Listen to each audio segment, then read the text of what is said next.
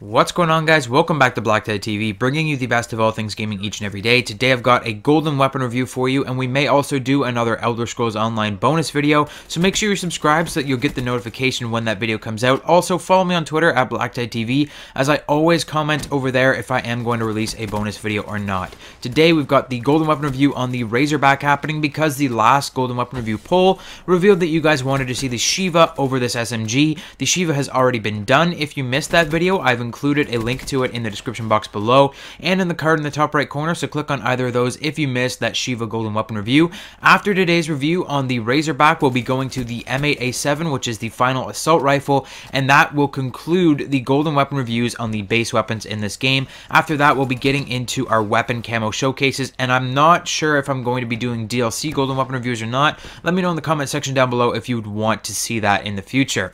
The Razorback is a criminally underrated weapon in my opinion. Despite my own love-hate relationship that I've had with this weapon since launch of this game, I've always been a fan of it. I think this is one of my favorite SMGs in the game. It was my #1 top pick for a long time before I finally decided to start using the VMP and the Weevil a little bit more. I even used one of my permanent unlock tokens on this weapon, and if you're new to the channel you may not understand, but I am extremely stingy when it comes to using my permanent unlock tokens on things. Of course, I'm master prestige now, so it doesn't matter, but at the time I used the permanent unlock token to get the Razorback full time because it's one of the last weapons that you get in the game, and it is one of the best in my opinion. So what can be said about the Razorback? Let's start with Treyarch really loves their hybrid and sub-hybrid weapons. The Razorback really reminds me of the Peacekeeper from Black Ops 2 in the way that it's somewhat of an assault rifle SMG hybrid weapon. Maybe it's also because the strap that goes across the weapon actually says the word peace on it, but I don't know. Although it features the characteristically low damage of an SMG, the Razorback assault rifle-esque damage over range allows it to earn long-range kills in just 4 shots, while other SMGs take 5 to 7. So this is a really powerful weapon when you're using it at medium to medium-long to long range. It's insane how powerful this thing is over ranges. It's even better than some of the assault rifles in the game. So here is where you would normally find some kind of balancing clause on the weapon. For example, you can get a 4-shot kill at long ranges, but the accuracy is just so garbage that you're never going to be able to hit those 4 shots. But this is perhaps my favorite aspect of this weapon. It has the best accuracy of all of the in-game SMGs, and it also has a beautiful iron sight that's not going to obstruct your view too much when you're engaging enemies at medium-long to long ranges. So what is the balancing factor on the Razorback? There's got to be at least one, and there is. It's a very minor balancing factor. It's not going to cause you that much heartache. It's the damage over range isn't the only assault rifle trait or quality that the Razorback actually adopts. It also has a slower fire rate and reload speed, more like the assault rifles than the SMGs in this game. So it's nothing damning, it's just that it's not going to fire as fast as all the other SMGs, which is actually kind of good because this SMG you're using at longer ranges. If you were trying to fire this thing and it's firing at like 900 rounds per minute, it's going to be hard to aim at enemies that are really far away. So it's kind of good that it actually has a slower fire rate, but of course when you're in close range engagements, you're not going to have a good time with this weapon. But even if you're worried about the slow fire rate, the slow reload speed, rapid fire and fast mags fixes the problem for you, just that easy. So it's nothing to get all worked up about. You're not going to have a rough time using this weapon at all. Although the hip fire accuracy is more SMG than assault rifle, try to aim down your sights for your gunfights. The Razorback is made for accuracy and range, not for running and gunning and all that standard SMG stuff. So now you have an SMG that's pretty powerful in medium-long range engagements. It fires and reloads fairly slowly, therefore performing a little bit more poor in close quarters engagements. So you're not going to want to engage multiple enemies at a time, especially in close quarters, and you're not going to want to play objective modes. For once, I'm not going to recommend objective modes like Domination or Hardpoint. I'm actually going to be recommending something a little bit different. This time, we've got Team Deathmatch, Kill Confirmed, or Search and Destroy are the way to go. Team Deathmatch and Kill Confirmed, I find that you're always running around the map and meeting individual players. The most amount of people you'll usually find at once in a Team Deathmatch or in a Kill Confirmed is 2, and that is something that the Razorback can handle, whereas in Domination and Hardpoint, you'll go to the Domination at B-Dom, and there'll be like 4 enemies on that B-Dom, especially if you're playing Ground War. Ground War is a big no-no for this weapon, but Domination, you'll find like 4 players on B-Dom at a time. Hardpoint, you'll find 4 to 6 players in the hardpoint or attacking the hardpoint at a time, and the Razorback cannot handle that because it fires a little bit too slow and it has to get 4 shots on your targets to get a kill. You're going to be struggling when you're engaging multiple enemies at once, especially in close quarters. So you're going to want to engage at most 2 people at a time, and if you do find that you're engaging more than those 2 people, rapid fire and extended mags are the way to go, just because for whatever reason this weapon seems to shoot through its ammo very, very fast, and I don't know why it does that because it's firing so slow, but I just find that when I'm playing with it, I'll be going and I'll be having a good time, and then I'll be out of ammo. Like, I've only killed 4 people, how am I out of ammo? But it just happens that way, and it's just something you got to get used to when you're using the Razorback. So you never want to engage more than 2 people at a time. If you do find yourself in a situation where you come up and you're looking at more than 2 enemies, don't even shoot at any of them. Just go away, like run away, find a better place to stack up, and wait for them to attack you one at a time. So Search and Destroy, also very, very good game mode for this weapon because Search and Destroy, everyone spreads out in Search and Destroy. There's not a lot of people will tend to stick together until the bomb is planted in Search, so you'll have a much better time of finding individual people to kill. And I think that this weapon is actually really good in Search and Destroy just because it's a longer range weapon, and it's like a long range weapon with short range potential. So it's very good for almost all situations, and that's what you need in Search and Destroy when you're playing against pubs in particular, because you're not sure what they're going to do.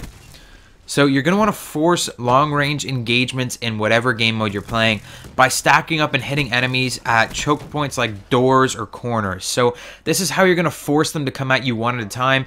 If they know that you're in a certain location and you know that they need to come through that door to get to your location, stack up somewhere, head glitch something, and just shoot at the door. Wait for them to come through the door and you've got them pinched. Especially when you have teammates blocking them at other intersections of the map, so that the only way for them to get into your spawn, which is the #1 goal of a Team Deathmatch and Kill Confirmed, or even a Search and Destroy, the only way for them to get into your spawn is to go through that door and face you 1v1 through that door when you have the drop on them.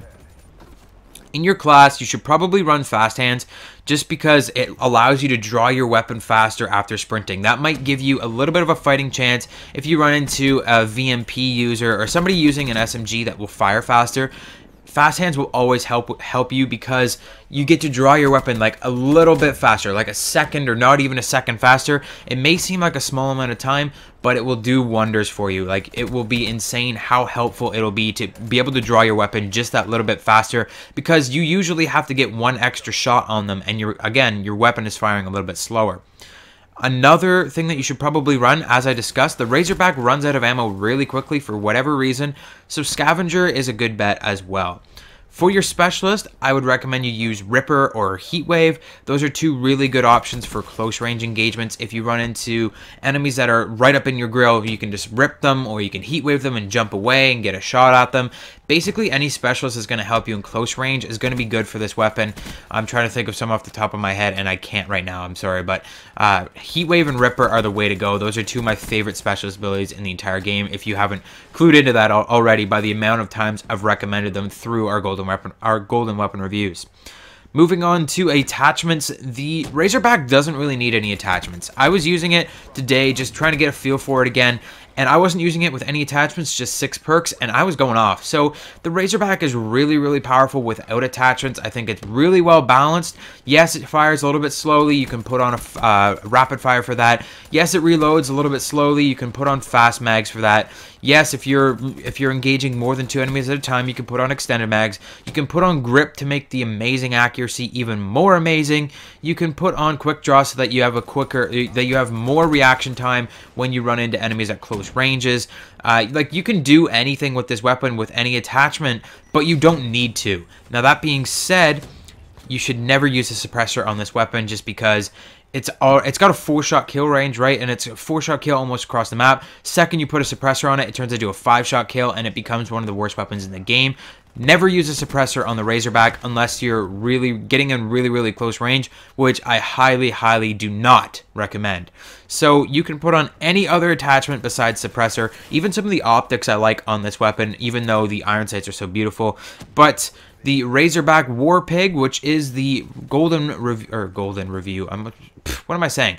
The golden variant that you're seeing today is the Razorback War Pig, and I am using on the War Pig the grip and the quick draw. But for a very long time on this weapon, I used to use the BOA 3 sight for some strange reason. I just gravitated towards that sight on this weapon. I used the BOA 3, the quick draw, the grip, and I believe it was extended mags. But I have since taken all of that stuff off in favor of more perks, and I only use the grip and the quick draw grip on the Razorback. I like to have the accuracy buffed just a little bit more because I'm crazy about having the most accurate weapon in the game. I like my weapon to do all the work for me.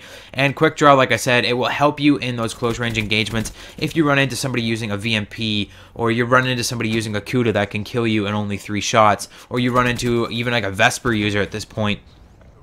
Quick draw is going to help you to aim down your sights that little bit faster. Quick draw stacks with fast hands, and you'll be able to get your shots on them just a little bit sooner than they can get their shots on you, and that might save your life in the long run.